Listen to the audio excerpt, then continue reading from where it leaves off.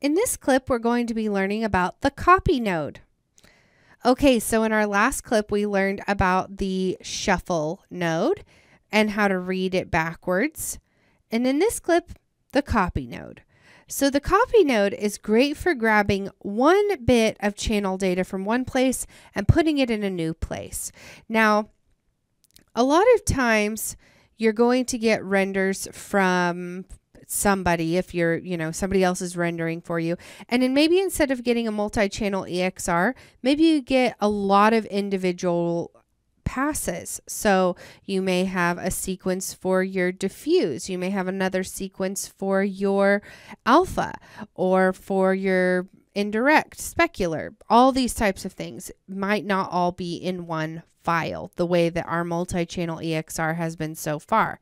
So let's jump into Nuke and I will show you how you can kind of combine those things using the copy node.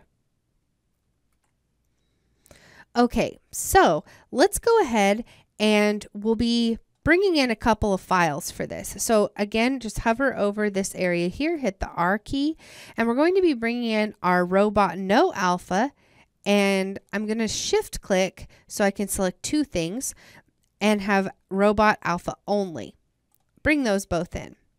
Okay, so let's go ahead and take a look at these guys. So I'll hook my viewer up to the alpha only, and as you can imagine, we don't see anything because we're viewing our normal way that we view things, which is the RGBA. Now, if I hover over this area here and hit the A key, I'll see my alpha channel. And you can see that that changed. If I hit A again, RGB, it is what it'll go back to. Now, if I come over here and I look at the RGB, I see my robot. But if I hit A, I don't see anything because there's no alpha channel.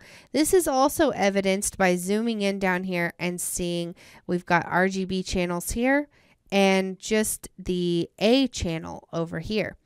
So what do I do with this? What if I need to, merge this with my background the way I did over here? In fact, I'll take this little pipe away and let's view what happens with our merge. So we're getting this weird kind of ghostly robot because B doesn't have an alpha channel. So I need to get it in there using a copy node. So what I do is hit tab, and this time we'll type in copy.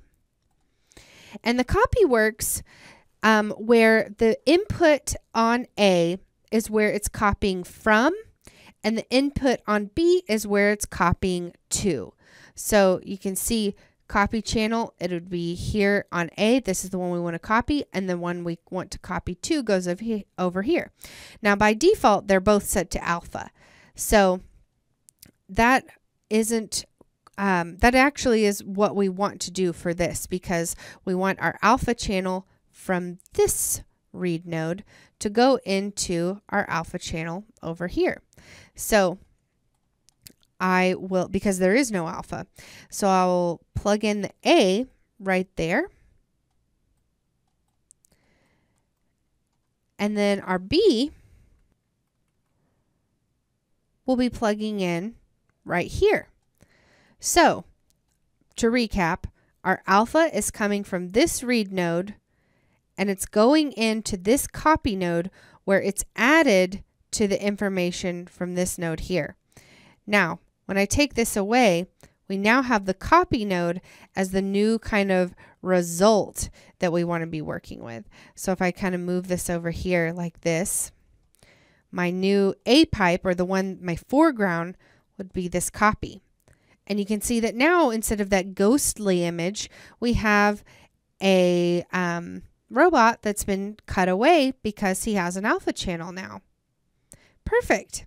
So now that you understand a little bit more about how the copy node can take information from one area, add it to information from another area, and it just kind of brings everything together, now we're going to learn about the shuffle copy node, and that will be in our next clip.